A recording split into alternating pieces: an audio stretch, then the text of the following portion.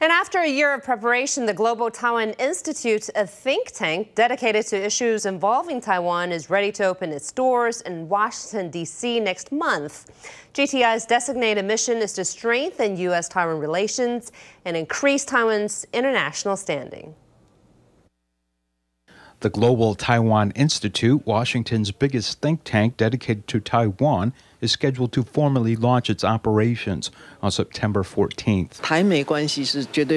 U.S.-Taiwan relations will absolutely take precedence, so we've come up with a few ideas on how we might bring in people with knowledge of Taiwan, and we're hoping to provide a platform on which to strengthen our relationship with the U.S. GTI's stated mission is to uphold Taiwanese democracy and strengthen U.S.-Taiwan relations. And to date, the organization has collected more than $20 million in donations.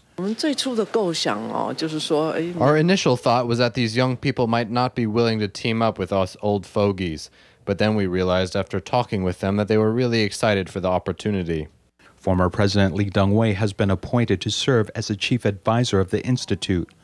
Among the co-founders of GTI are Formosa TV chairman Guo Beihong and businessman Huang Wenju, and more than half the seats on the Institute's board of directors are filled by those still in the early stages of their careers.